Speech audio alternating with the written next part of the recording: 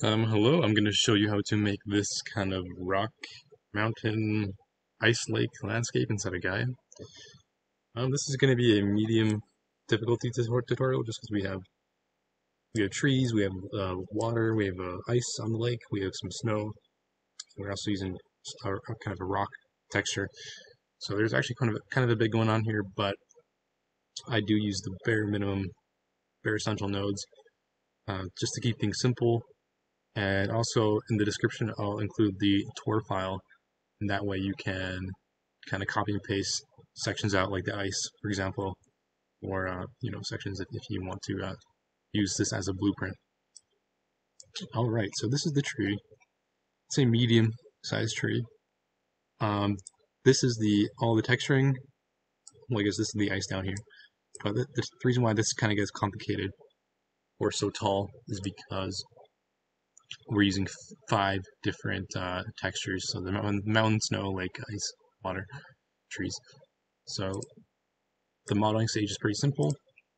I'm going to try to get through this as quick as possible.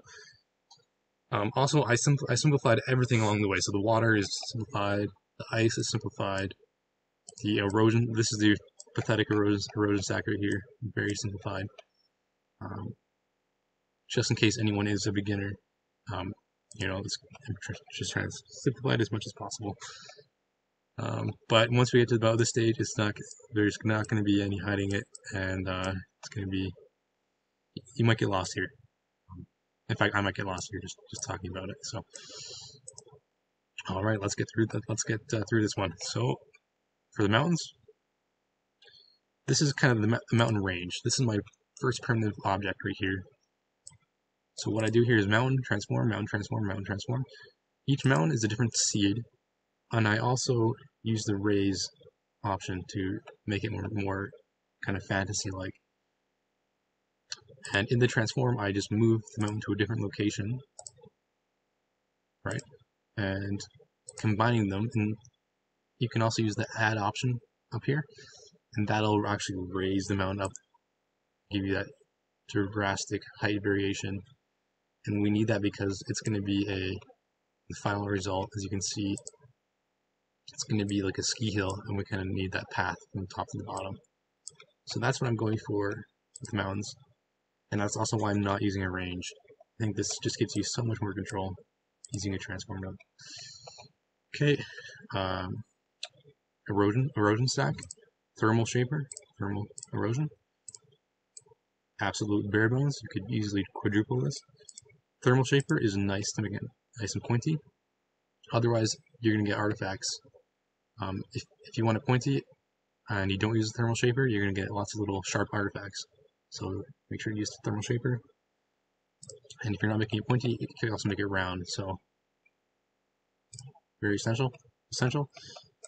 And then here I am adding textures to the rock, as you can see. So to do this, also it's only adding it to the top of the cliffs rather than the bottom, as you can see. There's no texture down here. And this is important if you're not using snow, because if you're using snow, it blurs that out anyways in the bottom. But in case you're not going to use snow, you want to use a rocky, rugged, combine that, and then as the mask, use a slope, and I just invert that slope just to get the tippity tops of the cliffs, and that gives you texture along the top of the cliffs. Then I use the surface just because it's a habit, I guess. And finally, we get into the meat and potatoes of this tutorial, which is adding all these textures into it: the snow, the lake, the ice, and the trees, and the rock. So I'm gonna do my best to get through this as quick as possible. But so down here we have the snow. Oh, and before I begin, it's important to do it in a specific order. So, for example, lake goes on top of the snow,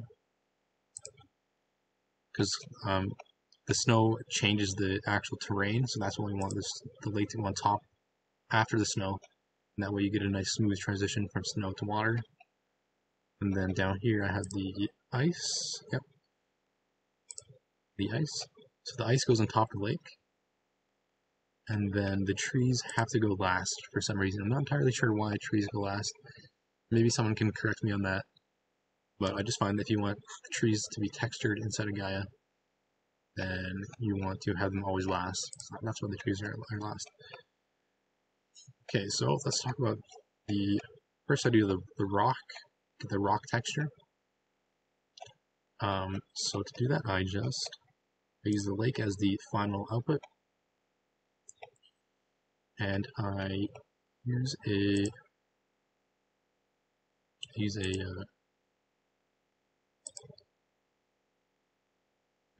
rock map, and that way, if we can just zoom in here for a bit. I'm using gray and white, so you might not be able to really see it, but there is texture variation, and that's because of this nice rock map. So I plug a invert, and then I plug into the from the lakes into the invert into the rocks. Then I use two set maps here, although I think just to give the different colors. And then boom, that's a basic rock. I'm sure you already know how to do that. That's a basic rock texture. Now to actually add the snow in, I add a quick color, and I just make it white. And this is straight from the snow in the snowfall. And I just combine that with the rock texture. And for the mask, I use from the snowfall mask. Pretty straightforward. And now to get the water, as you can see, we have the water here. It looks kind of funny because we still have the ice floating on top and non-textured. But to get the water here, very basic water. I go depth, auto level, displace that, and that gives you a kind of shoreline around your lake. A very basic shoreline. But as you can see here, I like to add some deep spots. So to add the deep spots, from your displace node, warp that, and then blur that. Although it might look better without the blur, but that goes into a different cutter. A cutter is just two different colors that make a gradient, which is great for water. Then I combine those. That gives you some deep spots into your water. And then I combine that with the snow and the rock textures, and down here as the mask, I believe I just use the lake. Yes, I use the lake output, and for some reason I have to invert it. Yeah, if you ever run into problems while using textures, just throw an invert node, so sometimes that fixes the problem. Okay, now for the ice, so we have the water, the snow, water, rock, now add the ice. This is all ice, so this is modeling. This first part is all modeling, unfortunately. I could use an ice flow node, but I prefer to do it this way. I just think it's, I don't know, I like it. It gives you more control. And I took this kind of from quad spinners tutorial, but I simplified it a little bit, and I made a couple changes. But yeah, so just from your lake depth, clamp that down around your lake, and then use cells to kind of get some icebergs floating around. Combine those. Rocky to give it some elevation variation, and then aperture with the octagon setting turned on.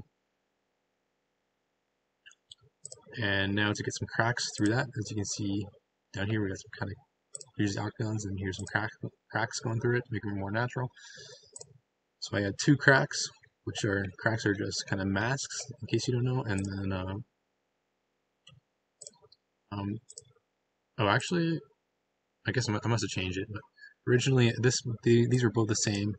This one was just rotated with the transform node about 90 degrees to make it more, to give the cracks some more natural, random directions. And that should give you some nice random cracks, and you can always change the cracks if you don't like those. You can just simply go to your cracks. I mean, you can always change your icebergs if you don't like it. So go to your cracks and then change the scale in the octaves. Pretty much all these settings will change your ice in some way. And important step, you want to clamp it down afterwards. Otherwise, your icebergs are going to be taller than the trees you have up here. Oh, it's going to load again. Yeah, make sure it's clamped down, and we can just see that. Yeah, otherwise these icebergs are already sticking out. And like this shore is not my best work, but if you're this zoomed out, I don't think anyone's going to notice. So yeah, you want to clamp those ice sheets down, or else they're going to stick way up too noticeably. Okay, now we combine that, because so now the ice looks like this. It's kind of all over the place, and just to make sure it's only on the lake. First, we combine it with the rest of with everything else, and I believe that's just the lake main output. Yes, it is. And now to get the icebergs just onto the lake, we combine this with our. Where is this other coming from? Oh, I see. Oh, it's coming from both these.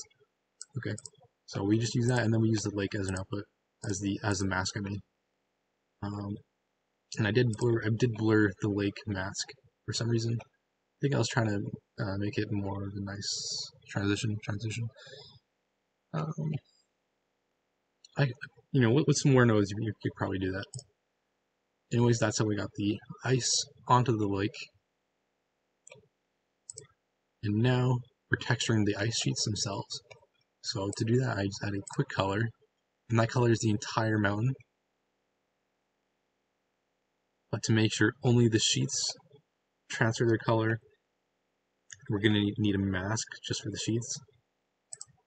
So back down on your clamp, on your last clamp, we turn that into an absolute, and that turns it into a mask.